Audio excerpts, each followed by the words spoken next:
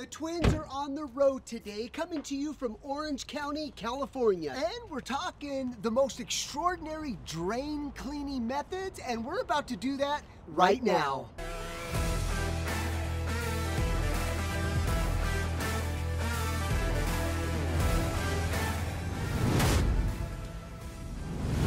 All right, so here we are at EPL Solutions headquarters. This is a family-owned, operated business.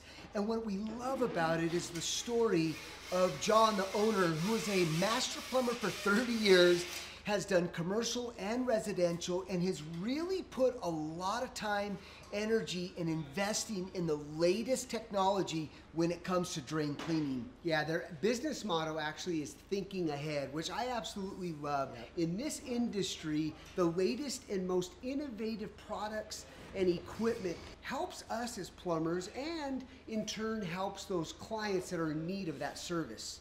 So in today's video, what we're gonna do is give you what the real differences are: snaking versus descaling versus hydrojetting, and more importantly, what those new innovations can do for your piping issues. This is really cool. We're probably gonna do a future video, but I just wanted to show you, since we're talking drains, you do have the option of coating. You know, there's a lot of trenchless methods out there, such as pipe bursting. There's trenchless pipe inversion with as far as epoxy lining, but this is a coating system. And when you coat inside of a pipe, it has a 90-minute cure time. Amazing. This is pretty bad. This is a failed liner that John's equipment was able to get out of a line. Pretty amazing. One of the biggest questions we get, you guys, is will snaking, descaling, or hydrojetting break my old pipe? Well, we're gonna show you and put this equipment to the test with this one right here. This pipe's about to get cleaned. All right, in order to properly demonstrate an effective drain cleaning, we wanted to set up a real-life typical installation, an underground sewer installation, and that's gonna have a sewer clean out like this, typically 4-inch, and then the underground sewer pipe that needs a whole lot of cleaning. So the first demonstration is what we're gonna show is a typical plumber coming to a residential or a commercial application with a snake. Let's see what it does to this cast iron pipe. And we're gonna do that right now. What machine is this, John? This is a Descaling DM162. It has 100 feet of 5/8 cable. You guys make and sell that here, or you guys sell that here? I sell that here. Okay, got it. This is made in Des Moines, Iowa by Descaling. Got it. This is a typical plumber that shows up to a property to do some snaking, correct? Yes. That's what we're going to demonstrate. Yes. Awesome. And then you have here a double blade. Yep, a double blade, typical size, 2.5 inch. Would be the normal blade that a customer would use. Okay. And they come in different sizes. I chose a round one, which is common. Some of them are more pear-shaped or piercing, but this would be a very common blade with saw teeth. Okay, let's check it out in action. All right, so what I love about the Descaling here, it's already pre-drummed with a 100-foot cable. That's big. Now you gotta understand that most lines are 100 feet, and a lot of the cables nowadays just come with the 75-foot cable. Then you got to bring more cable to get further down. With this application, you're ready to go. So if you're a homeowner watching this, you might want to check with your plumber before they come out that they have a long cable to make sure that they're able to unclog that drain for you. Hey John, I noticed that you're putting the blades directly on the stiff cable. You're not using a leader. I know some plumbers use a leader. A leader is preference. A leader can help you negotiate some turns, like going through a closet bend or something. I personally have found I'm happier with just going on the end of the cable. I've not personally needed a leader. If I use a leader, it's only because I want to put a bend to my cable, because I don't want to bend this cable. Got it. I will have a leader, and that's what I will make my bend on. I will take it off. Got it. Perfect. Thanks.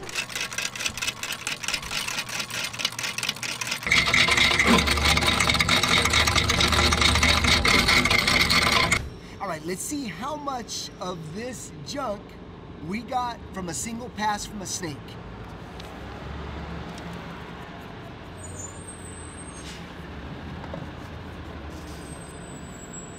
not bad.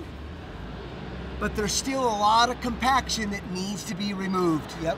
All right, you guys, you can see how the double blade traditional cable method cleaned this pipe. Now we're gonna go into the next popular drain cleaning, and that's hydrojetting.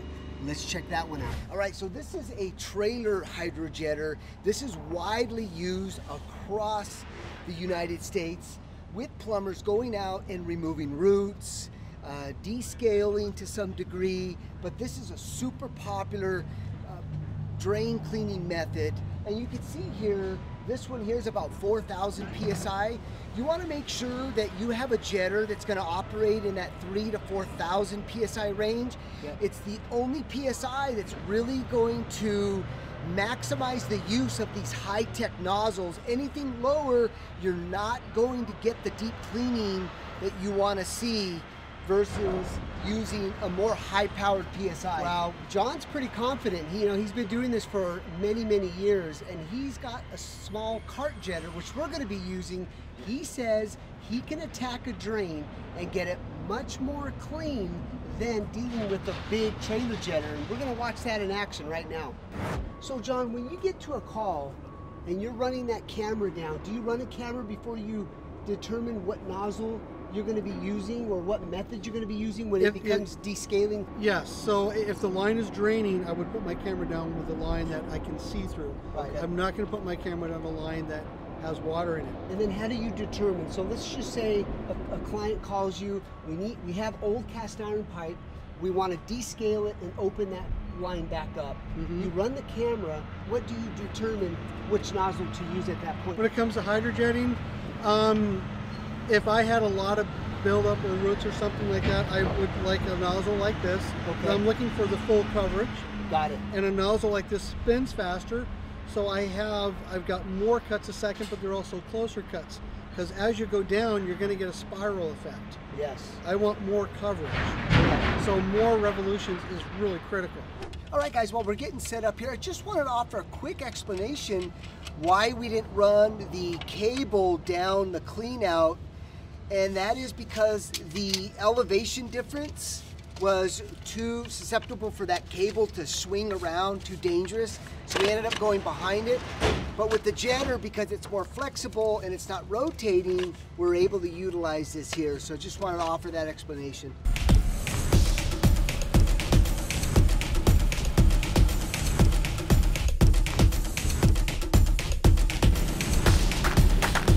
Hydrojetting, a little bit more effective. You can see that it did take some big chunks out, but there's still a lot of compaction. This cart jetter though, I'm pretty impressed.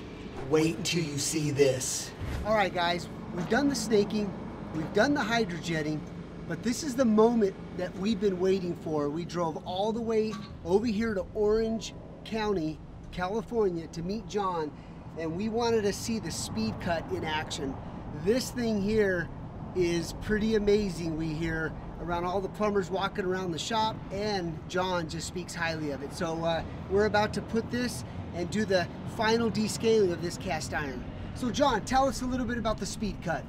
Well, speed cut is different in many ways. We use a DC brushless motor. We have control up to 0 to 3,200 RPMs. On the snaking, if you do a couple passes, you saw the pile of debris that we got out. Yes. The hydrojetting, we did a couple passes. We got some debris out of there. With this one, if I'm snaking for 5 to 10 minutes, right? How much more effective and efficient is the speed cut?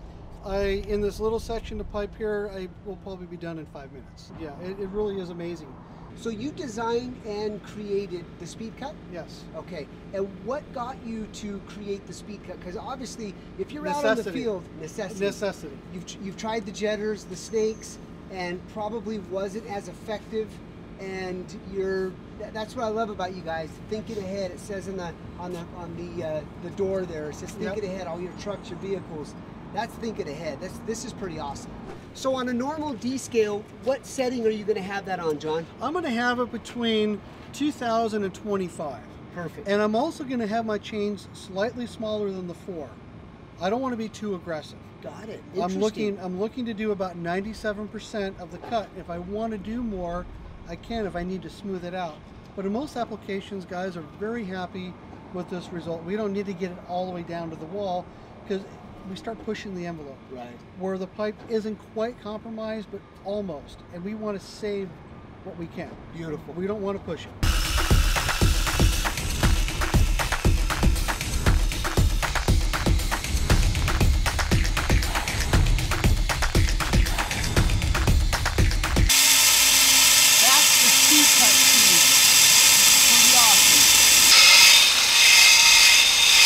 So easy. All right, let's see how much debris we're able to pull out of this pipe now that we're done. Wow, like new. So to give you a better perspective on how effective the speed cut was in descaling this old cast iron pipe, we brought out the best camera on the market. It's a G-Vision, and look at the details of how effective this cleaning is. Go ahead, Jim, and come a little closer here. You can see